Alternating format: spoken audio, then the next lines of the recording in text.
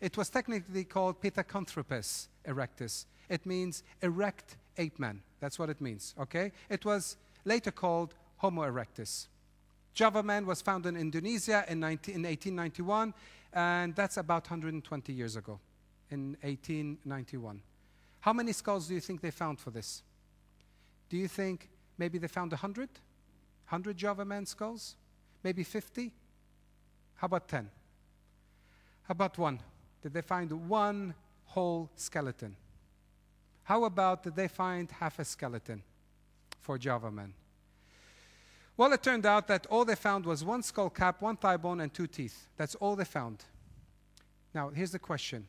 How did the British Museum down in London know that it looked like that?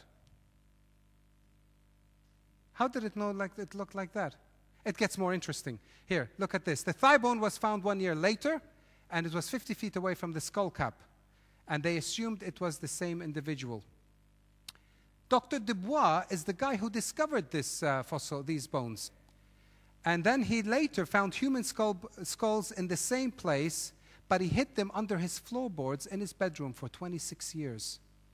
That's what he did. And before Dubois died, he confessed that he didn't find the missing link.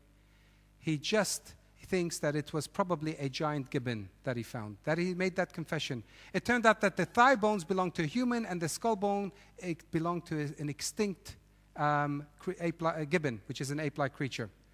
This appeared in nearly in every American museum. Appeared in another place called Leiden Museum in 1980. In 1980, it was in the museum after it was discovered as a hoax for 50 years. It was kept in that museum for another 50 years. So nearly 100 years, for nearly 100 years, students were told that this fossil was actually the missing link. Tell me, what would happen if you were going to school during that time and you were told that evolution is true? Would they unbrainwash you to tell you that it was all a hoax? They wouldn't. They would love you to keep that going.